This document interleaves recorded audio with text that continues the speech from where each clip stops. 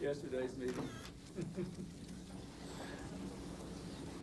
Let me begin by saying that I am delighted to have this opportunity to meet with President Izetbegovic and President Tudjman. We are very much looking forward to having the chance to discuss the prospects of peace.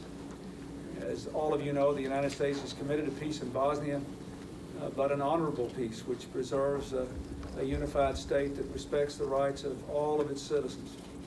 And we are very much looking forward to the proximity talks, which will begin in a few days in Ohio.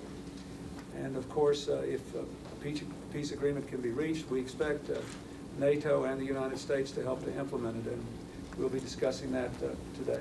Mr. President, are you troubled by Senator Dole's? How do you rate those prospects, Mr. President? Do you think this is the last best chance for peace in Bosnia? It's clearly the best chance in the last 4 years, and I think I would rate the prospects as good, thanks in no small measure to the wide range of efforts made by these two presidents, to the diplomatic mission that Mr. Holbrooke has headed so ably, and to the resolve of NATO and the United Nations in dealing with violations of human rights and previous agreements. So I think the moment is here, if we can seize it, to make a successful peace agreement. Or is this just one more step? Well, that's up to them. The United States will be there to be supportive. Our contact group partners,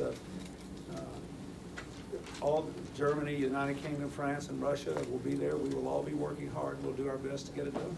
Thank you very much. Thank you. Thank you.